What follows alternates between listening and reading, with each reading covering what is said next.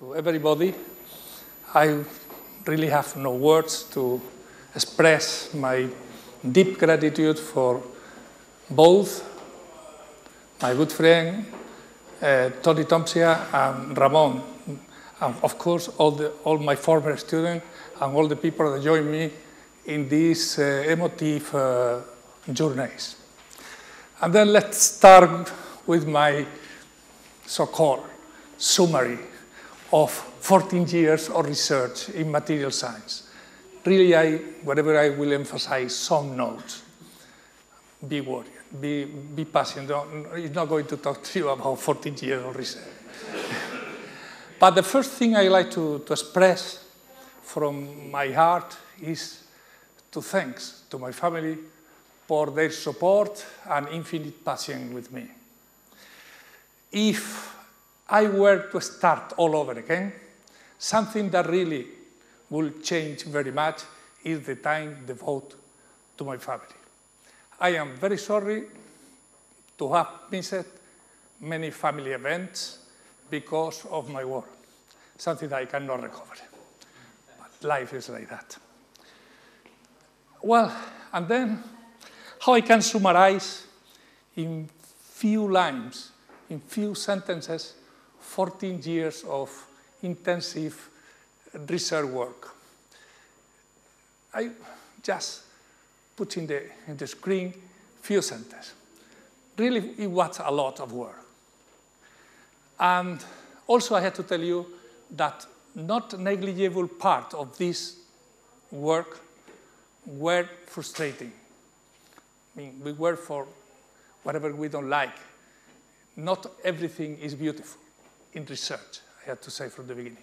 But in the opposite side, I had to say that also I am very proud about my work because few indescribable, exciting moments happened.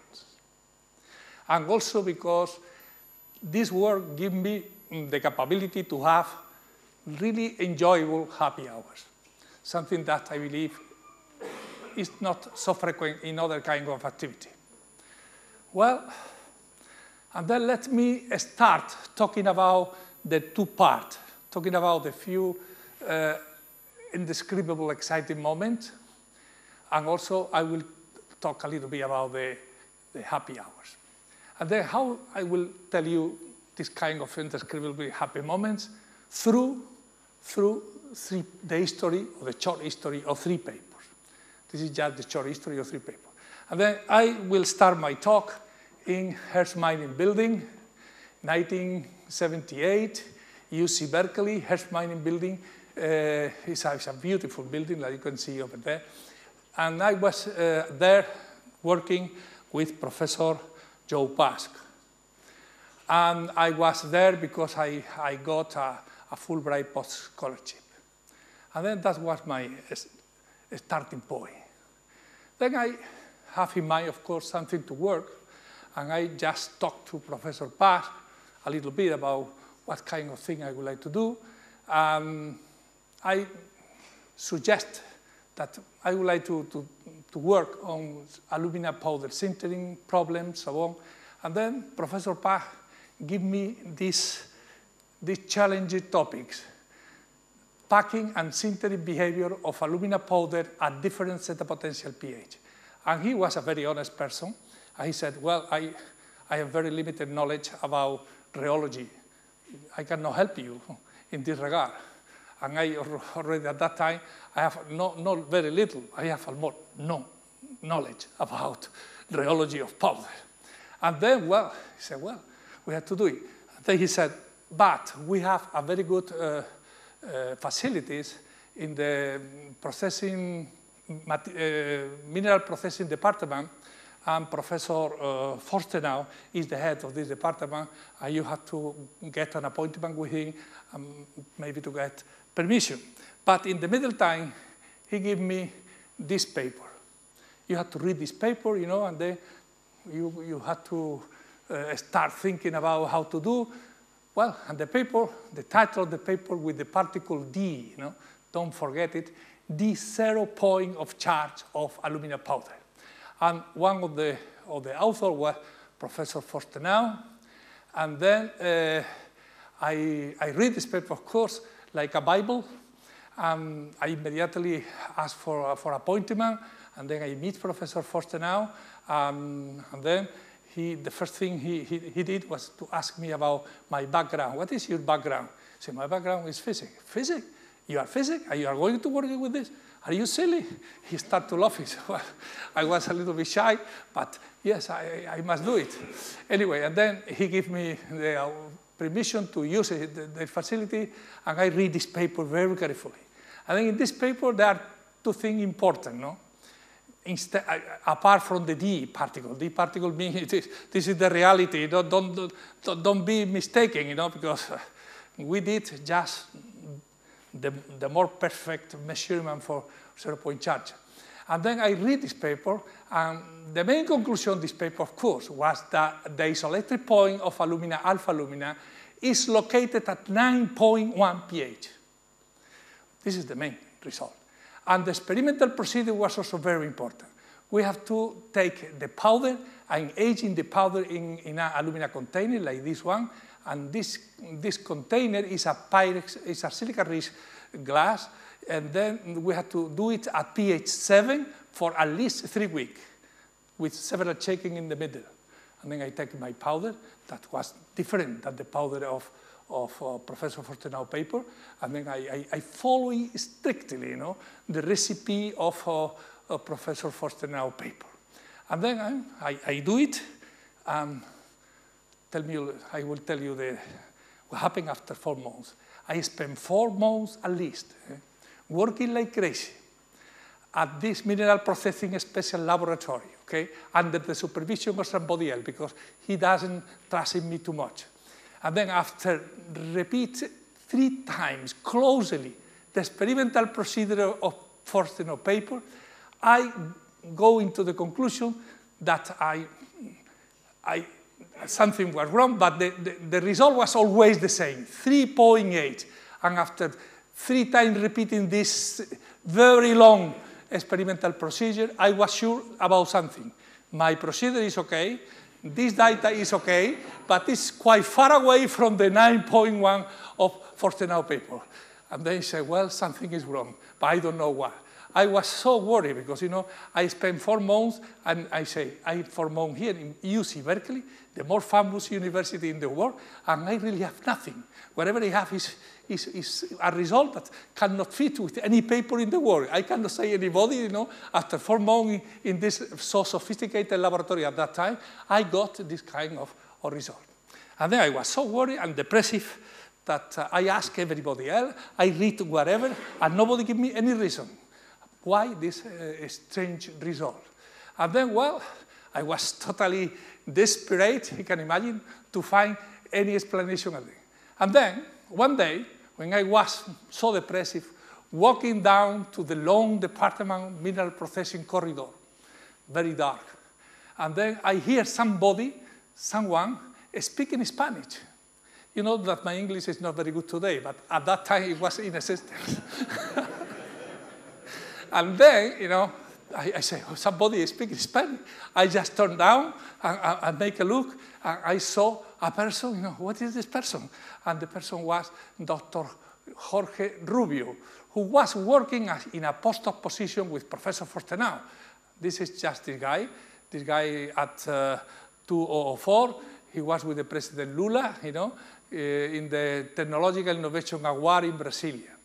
And then this guy, immediately I tell this guy all my problems. You know, look, I don't know anything about that. I took 4 months over here. I cannot back to Spain with this stupid result, and so on. Do you have any idea about that? And he was listening carefully. He said, well, right now I cannot tell you anything, but let me check my file. And then when I check my file, maybe I can give you some answer. I will meet you later. And then a few days after this conversation, Jorge Rubio came to my office and showed me a copy, something unbelievable, a copy of a personal letter, this kind of letter, Union Sky copy in typewriter that used at that particular time. And then in this letter, it was a copy of a letter from Professor Kitchener, Imperial College, to Professor Egon Matihevi in Clarkson University. And he already had this copy. I don't ask how this guy collected this copy, but he already showed me the copy.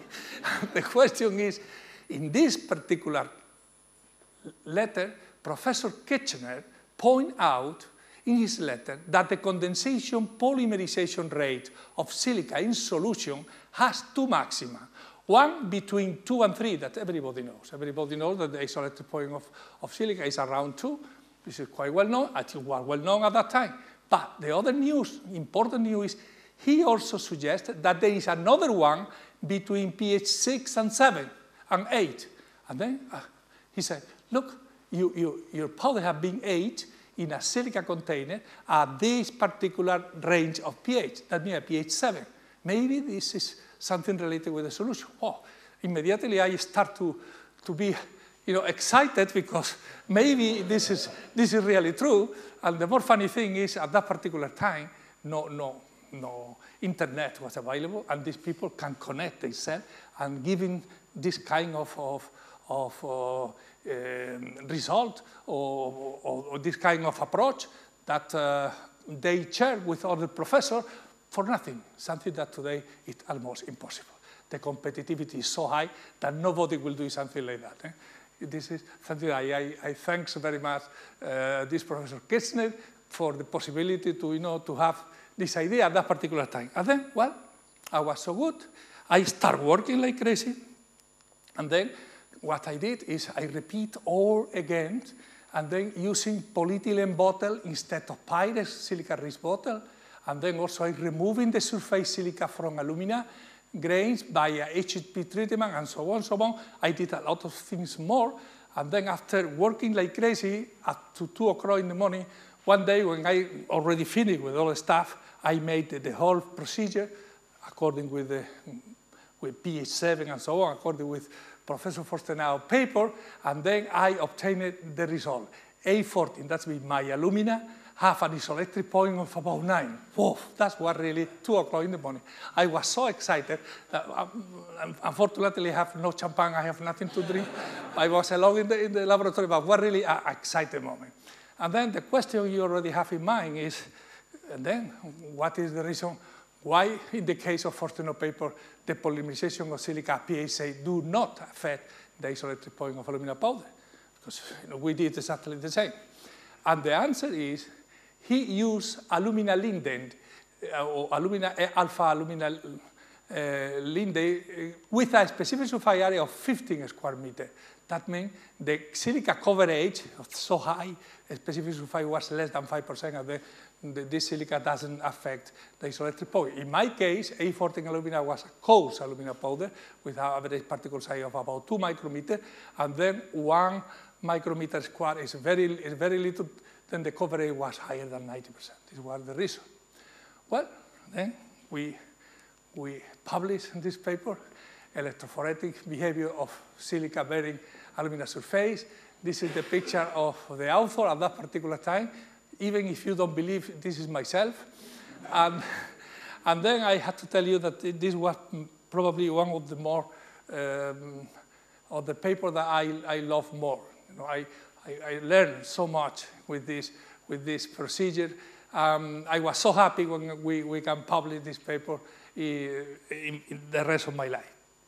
And because of this paper, because of the intensely work in this paper, and I didn't know nothing about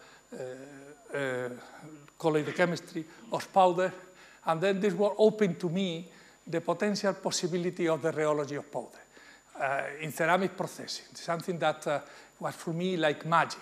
Just the effect of surfactant, for instance, just few ppbs can flocculate a powder suspension or can deflocculate a powder suspension like magic. You put 2 ppb in a big container, and this guy, Jorge, showed me how it's possible to deflocculate or flocculate powder. So something like that must be interesting to, to study, to use it. And then I come back to Spain, Instituto of Ceramic and Glass, in 1980 with the fixed idea to build up a new laboratory of rheology.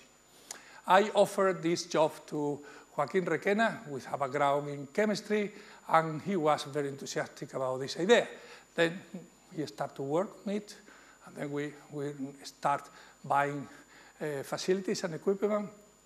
Finally, well, after 2 years, the laboratory was almost finished, and then I applied for my first project on advanced ceramic in 1982. Let me drink a little bit of water.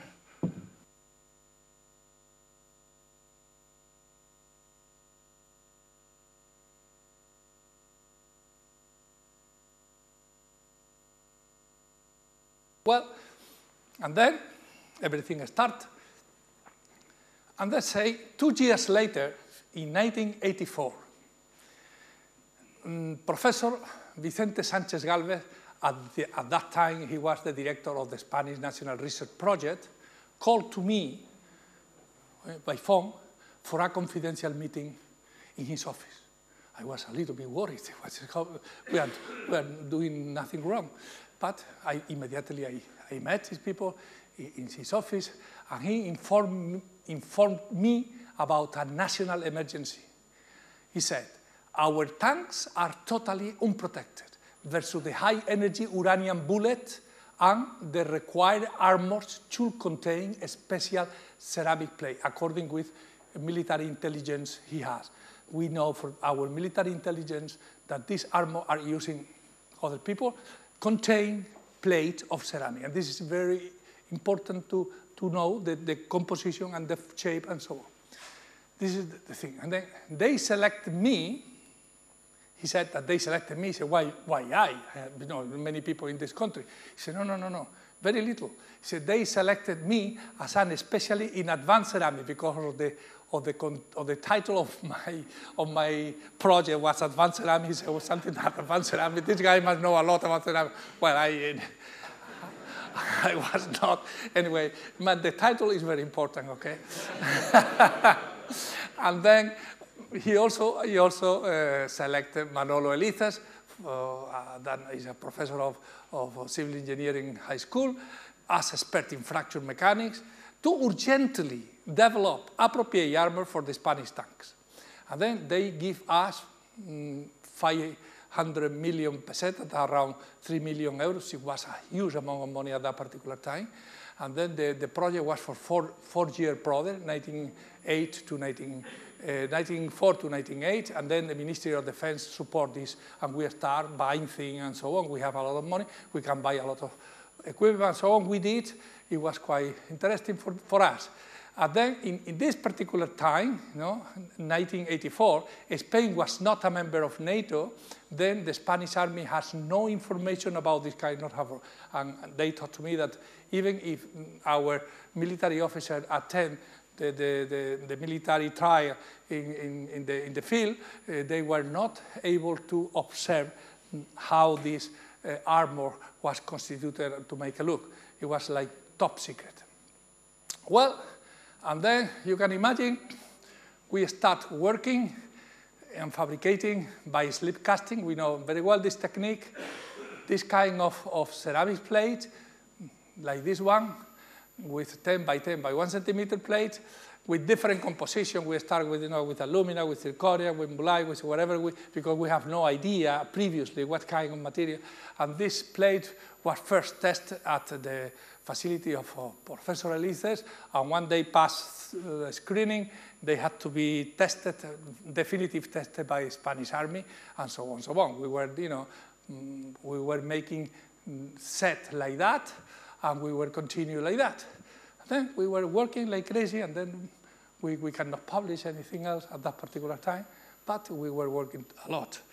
Then one day, that means in 1987, I met Ilhan Aksay. Ilhan Aksay was at that time, he is already, a former PhD student of Professor Paz. And then because of this, we know each other very well. And then in a meeting, I don't remember exactly when it was, I met him, and he was very much interested in biomimetic at that time. And he talked to me by the first time, he said, look at, we are now interested into biomimetic because, you know, some shells, like the abalone shells, have extremely high mechanical properties. This extremely high mechanical property, we believe, he said, is due to the lateral structure of this shell. In reality, we know this picture is from myself, and this one can bring to me Pilar Pena, and she comes from Galicia. She told to me the real one, and I can study this one. And then we make this picture, and this picture is unbelievable because this is just pure calcium carbonate. No, pure calcium carbonate. And just in the middle we have a protein, but the protein is not visible here. It's quite pure, you know, no impurities. And then the more fascinating thing is just single crystal of aragonite, mechanical property like K1C sigma F. The mechanical property is multiplied by a factor of 10 in the case of shell. This shell, a factor of 10 in mechanical properties is like a Nobel Prize.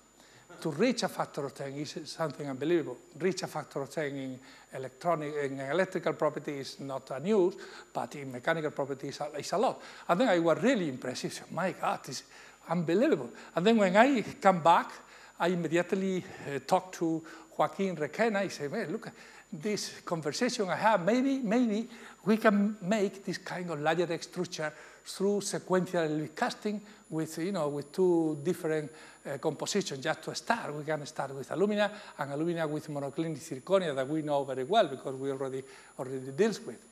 And then we say, oh yes, we can do it. And these people, you know, start working.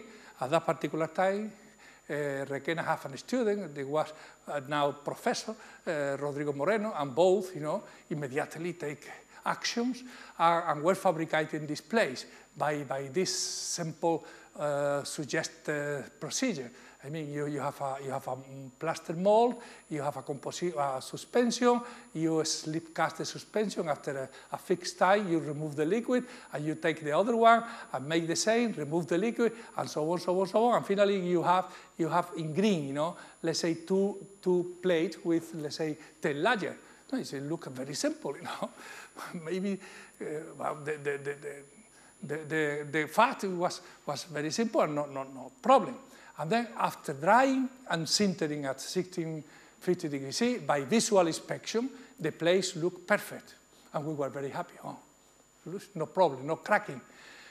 Then polished the cross-section for optical analysis. And the result was really very disappointing. We were last looking at the microscope, and we observed plenty of pores at the layer interface.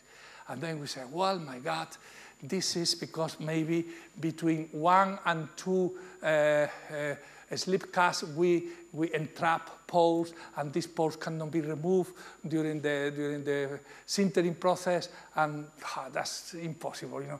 This is how we can make a porous and like that, you know. And then I was very sorry because I feel guilty. It is my fault, my crazy idea. I talked to these people, sorry very much. And then we completely stopped working on it, completely. And after 2 months. And after 2 months, I was sitting in my desk, and I have the plate over there, and I take the plate in my hand, and I realized, my goodness, this plate is heavy. It doesn't look porous, you know. We never did any density analysis. Why not? Immediately move. I make a Archimedes density, and I make all kind of measurements, and then I collect this data, 90.5 theoretical density. My God, this is true. And then this plate is not porous. That meant this pore we observed at the microscope was artifact, but not really pore. Why? Because pull out, because something wrong. And then we have made probably an inappropriate polishing in the polishing machine that we bought, you know, a fantastic polishing machine, but we don't adjust the pressure, and the pressure was too high, pull out, and terrible vision, you know. And then I immediately was meeting him. He said, well, Joaquin, something, you know, was wrong during the polishing. I got this stuff. And then, well, finally, we repolish, and we get a fantastic picture. This fantastic picture, that was a Friday. And then, oh my God, this is fantastic. Give to me all the data you have, and during the weekend I will write a paper, and we will immediately publish. And I did, and that was this paper. This is a short note, And then, by the first time, we proved that by sequential elite casting, it's possible to obtain so nice kind of microstructure, layer structure. But the more important point of this paper is not the layer structure we obtain. This is quite obvious, no? We can predict. But whatever is interesting in this paper is the success of the simple technique. We have a very simple technique to manipulate material, to manipulate any kind of material. We can open our mind, you know, and then this opened for us a new avenue of research in my group, and this was very fruitful. I will tell you some of the success we have. We can, for instance, we can prepare by this simple technique. We can prepare material like that with a layer A, is alumina with a coarse microstructure, or B with a very fine microstructure, alumina zirconia, or we can, for instance, fabricated a functionally great layer material like this one. That this layer is YTCP, and this one is alumina. That means we can move from here to here, and we can increase the permittivity value for about a factor of 3. You know, this is in functional application, maybe this is very important, and so on, so on. And then it was really very much excited. One of the things we did is something that was much difficult at that time to perform, is just to build up material with tailor-made internal stresses. We can tailor-made internal stresses.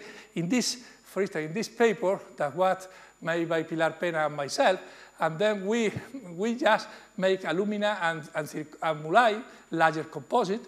And you can see here, for instance, in this particular layer, this layer is subjected to pure compression, and this one is subjected to pure tension.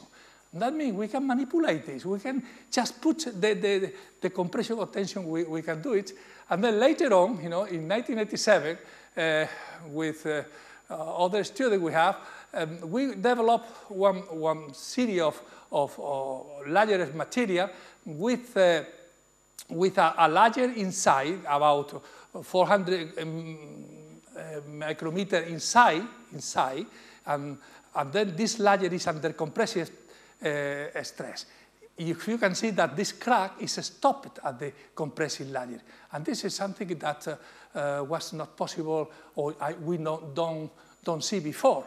And this particular layer structure, we prove that this particular have improved fatigue resistance, much higher than other one. What it means that we have material with this particular internal stresses inside the body, about 0.5 millimeter inside, all crack over here, immediately stop over there. And this was a new paradigm, and this new paradigm is the paradigm already you have in your cellular phone with the Gorilla Glass. The Gorilla Glass is based exactly in this principle.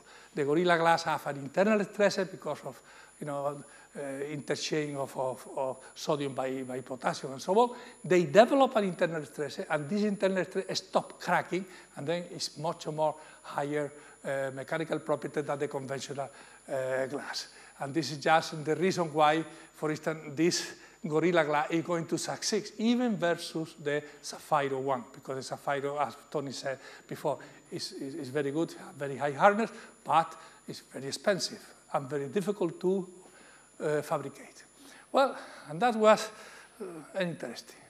Well, also we can use this layered material, you know, to study solid-state reaction. For instance, in the case of alumina titania, the formation of aluminum titanate was not so clear at the literature at that time. We can see that it's forming inside the titanium, not inside the alumina, or just to study the formation of zircon-alumina reaction sintering material with mulai plus zircona. It was visible that we can use this in a very interesting way.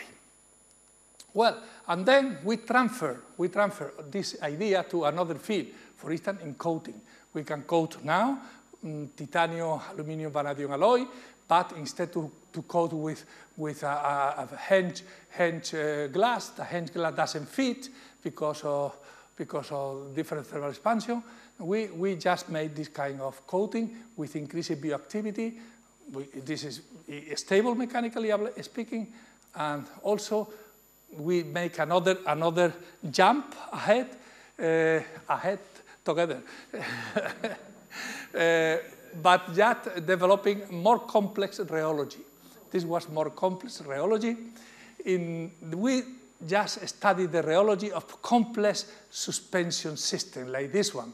This suspension is just molybdenum suspension, and you can see this blue, the liquid supernatant is blue color because of the molybdenum blues, and then, you know, the rheology is more complex. We fit very well this rheology, and then because the rheology, we can separate fall down or stable or partially stable.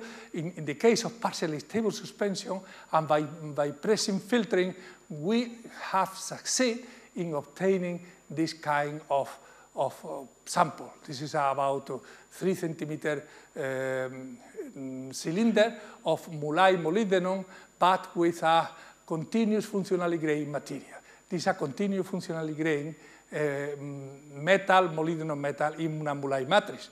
That means at the top, we have almost no metal, we have only mulai. If we are moving down, we are increasing the fraction of metal, and so on. And then this is just the line profile of the analysis, and this is just the specular polished surface of this pellet. But the more interesting point here is, if you make a look just with your new eyes, you don't need any kind of testing, you can see that this region is very high reflectant region because it's like a metal. And then immediately you pass through an interface, and then you pass through another region, and this region is like an oxide. It's no reflection at all. And then what it means is, just at the interface, the composition of this interface is just the percolation threshold, is the composition of the percolation threshold. And this composition is really singular, completely singular. This material with this composition have really exotic properties. For instance, one of these is just the permittivity values. We move from here to here, and we increase the permittivity, that means the dielectric constant, until reaching this point. This point is just the percolation threshold. It's located around 60 volume%. And you can see that the difference in permittivity between this point and the mulai one is 6 orders of magnitude, something unbelievable before. And then we can handle with this concept, new concept of percolative material, we call percolative material, and this concept was transferred, other people use it in the case of polymer metal system, and I have news that companies are now fabricating devices on base of this particular concept. And then just to tell you what means this percolative composition, what is exactly the trick of this?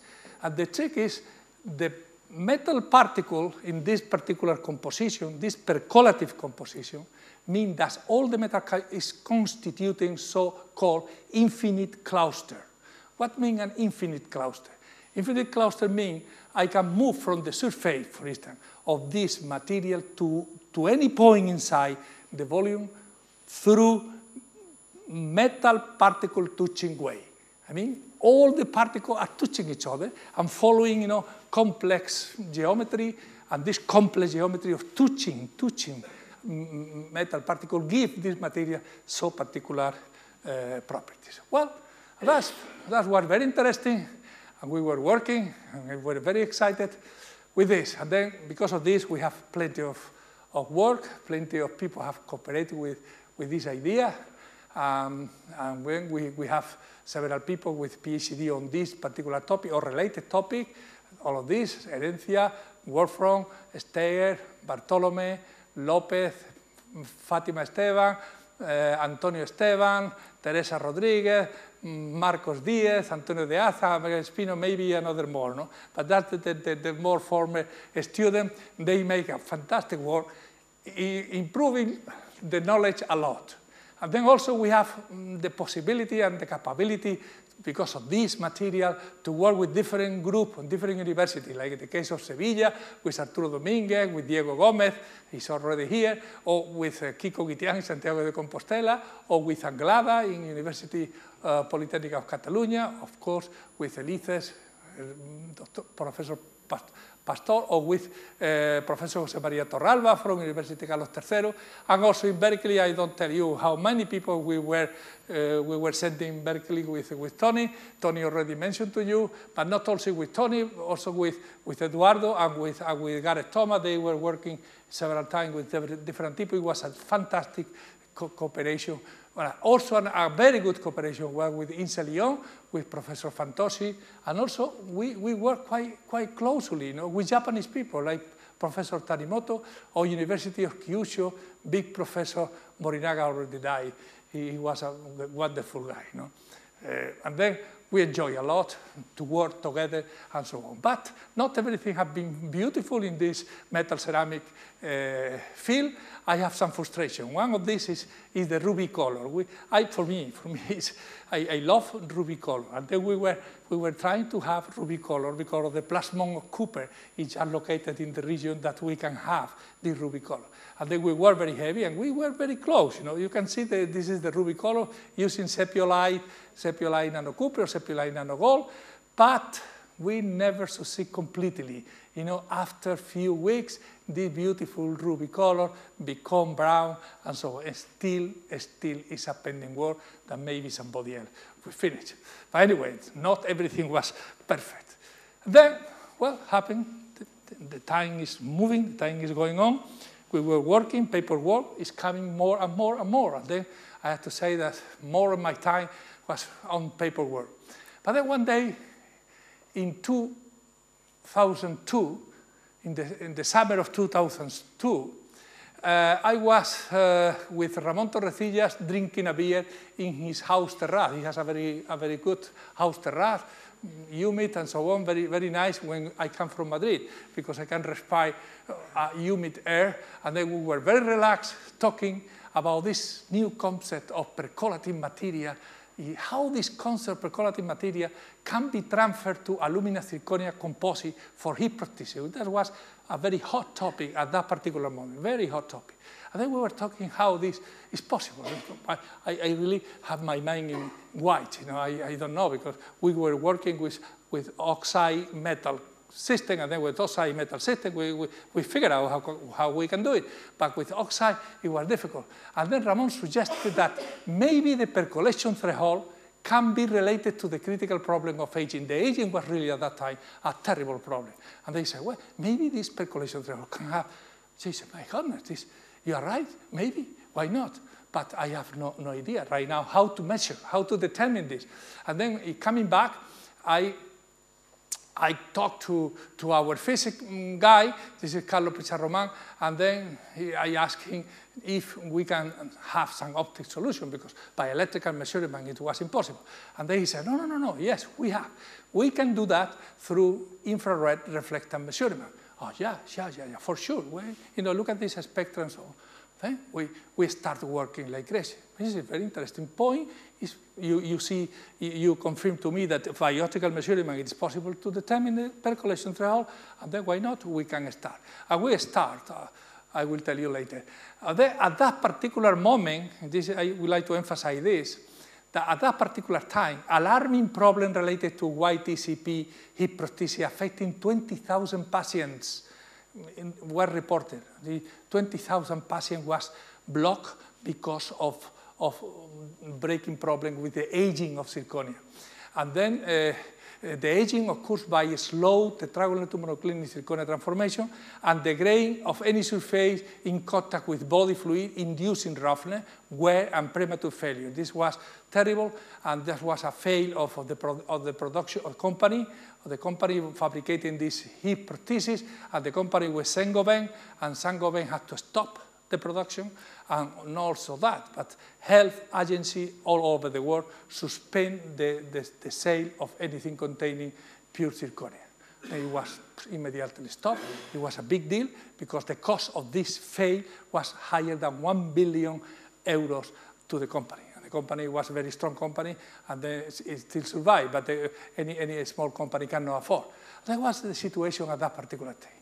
And then, well, we start working, a team of people was formed immediately. The team of people from our institute was Carlos Pecharroman, Bartolomé, Joaquín Requena, myself, and also people from the Lyon, because the people from Lyon have the capability to measure the aging very well. We have no capability at that particular time. And then, of course, the Ramon Torrecilla from here. And then we start preparing by slip casting, different kind of composition and so on. And then we found finally that the percolation by this infrared reflection measurement was located at 16 volume% of zirconia, and this limit coincides with the concentration of alumina zirconia without any kind of aging problem. And then we can, from this paper, we already fixed that the percolation threshold is 16 volume%, and the aging problem starts when we have more than 60 volume%. And then this is a limit. The limit of the zirconia in alumina, according with our result, are strongly located in 60. Well, and then we were very much honest in our paper due to the strong problem, hot problem at that particular time. Maybe today, people are a little bit more soft, but we were very strong in our paper. And then we say in our paper that the Serafín Dialox Delta that was fabricating at that time, or start developing new femoral head with alumina zirconia, and the zirconia content of this developing was 70 volume%. And then 70 volume% is 1 volume% over above the circulation threshold. And then you have to be careful with this. We mentioned that.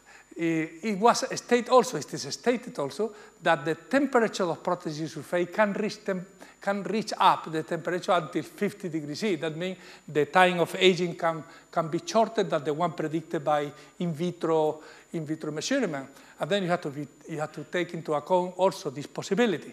Then we recommended strongly in our paper that manufacturers that no aging at all will be acceptable in this kind of material. And then we published the paper. The paper already appeared in Advanced Material, and a few weeks later, the company, it's a strong German company, called to me immediately. Well, the guy that called to me was the technical director. I am the technical director of Ceramtech, and then I would like to have with you a meeting in Madrid on this point. We would like to discuss with you this point. This is very important for us, and then we have to be clear with this. Okay, no problem. You can meet us. So then the people come, and the people that come from Ceramtech was the chief executive officer, I mean the top level man. The second, the technical director, and the third one was the production manager. We have a meeting. From our side was Ramon Torrecilla, Carlos Pecharroman, and myself. We were 6 in a room, and then talking with this. And I have to say that this meeting was a tense meeting, a very tense meeting. And then they report to us by active and passive way that their product have no aging at all. Okay, we say, well, I don't know if your project, because we never tested your project, but whatever we can ensure from now ahead is if the concentration of zirconia is over 60 volume%, you may have age in the future. Well, and then the people left the place, and we knew later that after the meeting they contact several groups in Japan and in France to counterbalance our result. I am not going to tell you detail about that. But the matter is, Ceramtech Biolox is manufacturing Delta, that means this femoral head, with 70 volume% of zirconia, 1 volume over the percolation threshold, from 2003. And now, during this time, they have about 90% of the worldwide market of this prosthesis. I'm not talking about Mickey Mouse. These people are producing 90% of the market, worldwide market, okay? And then, well, just few weeks ago, I I read exactly this paper. 10 years later of this meeting on the production, 10 years later of our publication, 29 years old man, 1.85 meter height, 85 kilogram weight, was involved in a car accident in November 2011. He was implanted with Ceramtech Delta, alumina 70 volume % femoral head. And then this guy was passed through operation and so on. And then a team of people published the result of this material in the July issue of Orthopedics, volume 37, number 7, wear of a composite ceramic head caused by linear fracture. And then this is just whatever happened. You can see the retrieved femoral head. You see how roughness takes place because of tetragonal to monoclinic transformation. You can see the cross-section, how this roughness is going into the volume. That means percolation threshold took place in this phenomena because affect the whole volume. No other possibility. It's because of the transformation threshold. No way. And then, well, this case is, and many other, okay, similar cases are at present under Federal Drug Administration investigation. And then, well, this is the matter. And in this paper, in this particular paper, the author report that the rate of fracture of delta ceramic femoral head, according to this paper, and considering different sources, start from 0.004% to 1.7%. This is a big range because depending on the people that have made the test, someone with 25 patients, someone with 80 patients, and so on and so on. And then, well, the lower one, this one, comes from the company, okay? This one is the data reported by the company. And then, considering just a figure in the middle, 8.8, that was more or less close to the reality, considering this figure also, because the number of implanted femoral head in these 10 years was 1,285,000, then if this is true, and I believe it's true, and then during these 10 years, about 10,000 patients have suffered fracture because of percolation threshold took place. And then just to tell you how much it was, I only talk about the cost. How much it was the cost of the corresponding revision of these 10,000 patients, it was estimated to be 250 million euros. I don't consider the pain, I don't consider many other worst parts. Then, just to tell you this information, the total cost of the salary received by a material scientist like myself during his active life is less than 2.5 million euros. I mean, okay, the money put inside always is very good. And then let me talk to you the last chapter of this issue. This happened a few weeks ago. And then another paper appeared. Advance in zirconia toughness alumina biomaterial for total heat replacement by Kurtz, Bueno, etc. They have been published in Journal of Mechanical Behavior of Biomedical Material just a few weeks ago. And then I am not going to comment this paper. I suggest if you like, read this paper. I just quoted, literally quoted, the following sentence. Science, the transformation mechanism spreads from grains to contacting grains, percolation theory, okay? Pecharroman et al. 2003, our paper, have shown that the maximum zirconia fraction to limit the spread of transformation is related to the percolation threshold, or in other words, the interconnectedness of the zirconia phase. This fraction is established to be 60 volume %, and Kyocera Medical, after have a lot of development, Kyocera Medical have developed their composition according to this percolation threshold. Pecharroman et al. And Bueno. Bueno is just the general manager, quality ensuring corporate division of this Kyocera.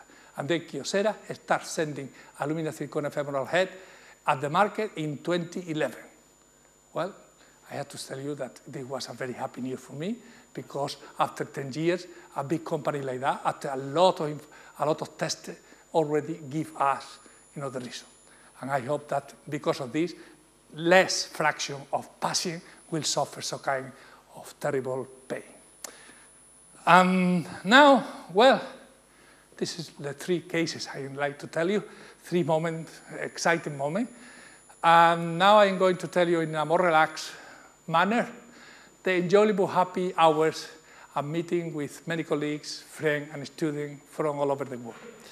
That was also an important part of my activity, very satisfactory in any regard, and enjoyable because you have the capability to meet people, to meet different cultures, to meet different manner of research, and so on.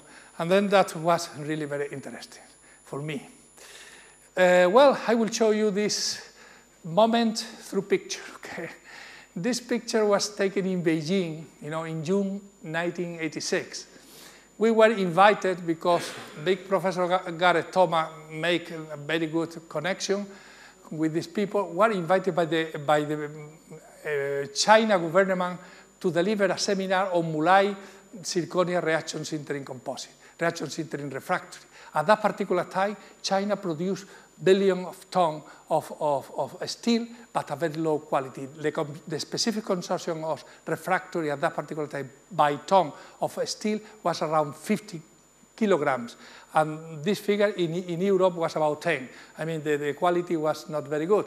I remember that Professor Gareth Thomas told me, if I had to buy a building in this new tower, I will never do it because this tower will going to collapse due to the very bad quality of the steel.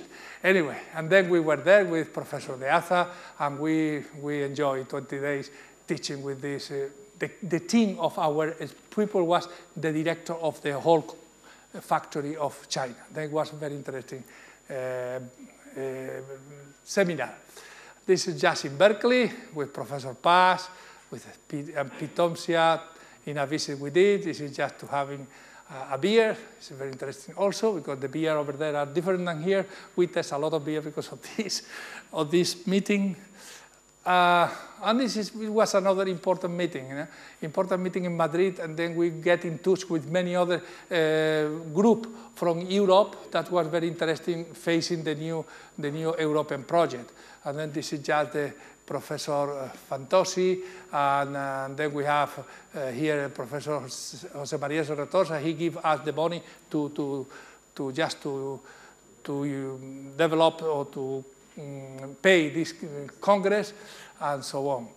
And then this is a moment, this one is sailing in the Ria da Rosa with Kiko Guitián, my wife, and Ramon, and that was joking with Eduardo, about the high technology these people have.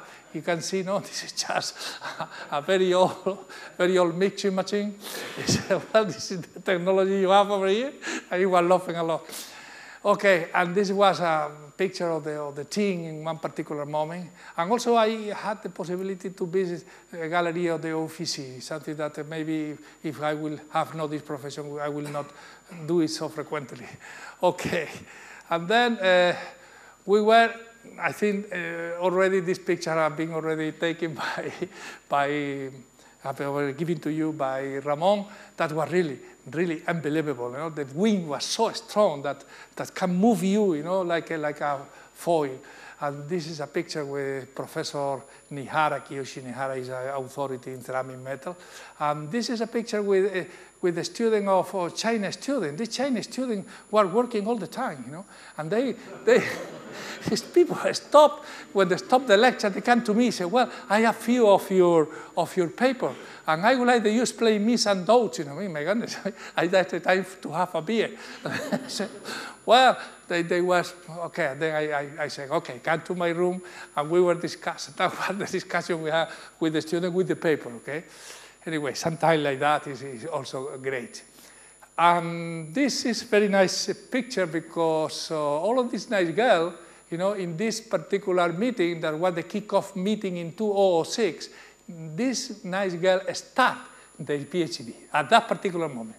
And then nowadays, all of them are already working in wonderful companies or in professor of the university or creating companies and so on. This is also a very proud activity we did. For me, this is a wonderful news when I know that all these people and all the previous students have already a good position in the society. They are doing a good job, and this is wonderful. And here also, well, this is the picture with Professor Yoshimura. And then Professor Yoshimura, there was in the Daytona American meeting, Professor Yoshimura asked me, please, these people from China and from Taiwan or whatever, they like to have a picture with us. Yeah, sure, because they believe that we are all and we know a lot about this guy, okay? And then we take this picture. But this is because we are all, not because we know too much.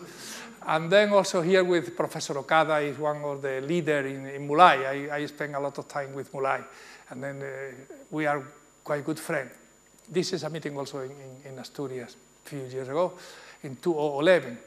And then what is the picture of the department when we were together? It's about 2007, something like that.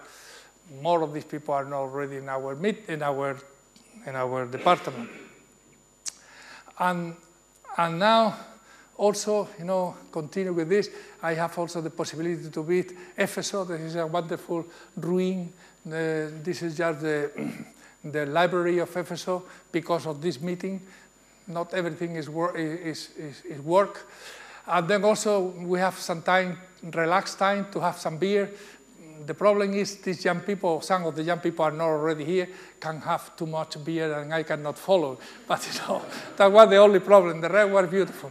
And then just to have a nice lunch after a meeting, or just a nice lunch with many people after one of the meeting of this, my last project in my activity right now.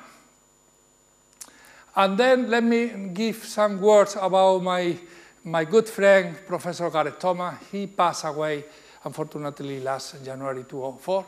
And really, he was a personality. He was a unique personality that I spent with him plenty of hours, plenty of trips. He was a pushing man, very intelligent, very bright. Well, that was one of the last time we had the chance to drink a good wine. He was an expert in wine also. Well, I really miss his talk and really miss his brilliant discussion. And this is just, as everybody knows in this room, some picture about one of the more important series of workshops that we performed, Tony and I. It was really very, very successful, very, very much successful. Not only because of the quality of the people that attended this meeting. He was the first-rate professor in the world in this particular area, but also because it was a social meeting. We can propitiate or facilitate the meeting of the student with a big professor for all over the world, something that is not possible normally in the regular meeting. And then the student can have, let's say, a short talk, or a short interchange of ideas with people like Tony Tomsia or like Anthony Evan or like people this level, like Roland or Clark, the top level people at that particular time. And this guy is also here. Even he was with pain. He attended the meeting because, he was a fan of this. Anyway, this was really very interesting meeting. And this is one of the pictures I like it. The picture was taken also in the Ria da Rosa because of this meeting with Professor Anthony Evan, maybe one of the, for sure, maybe the first professor in ceramic engineering in the world. He was really brilliant professor and brilliant scientist. Roland Cannon, everybody knows. And Clark is a former professor or former student of Gareth Thomas. He's now one of the more famous professors in Harvard. And here you have Professor Torralba. This guy, I don't know, but this is a German guy, important one, and Requena. I don't remember the name. And Joaquin Requena. And these three colleagues and great scientists have left us, and we are very sorry. Then, well, This is just the last slide, and then I would like to give you the sentence of Joseph Conrad. At first, I thought this was an adventure. Then I realized that it was the life. Thank you very much.